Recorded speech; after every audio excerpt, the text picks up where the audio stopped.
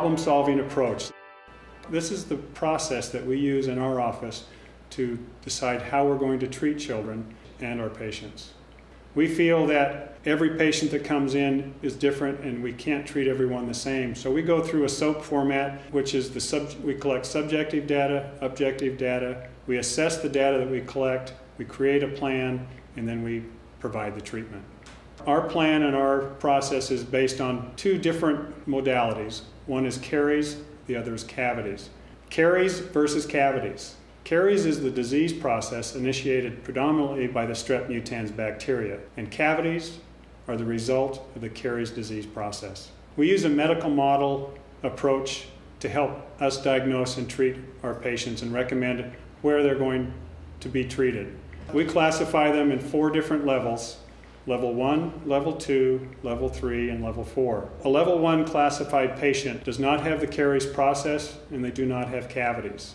A Level 2 patient does not have the caries process, yet might have a few cavities. The Level 3 patient has the caries process and no cavities, and a Level 4 patient has the caries process and cavities. Caries versus cavities again.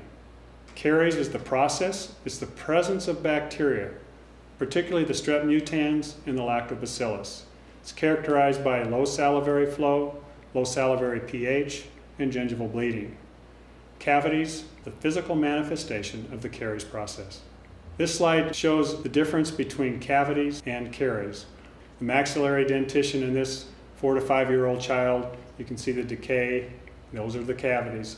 On the bottom, the staining, disclosing solution shows the active caries process. Caries to cavities progression. This slide shows the progression from a healthy tooth all the way down to a broken tooth, going from left to right. The healthy tooth on the left. Number 2, you'll notice a white spot lesion right down at the gingival area.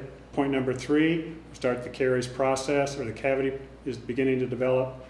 4, filling with caries around the cavity. 5, it's a little bit further where it's broken out.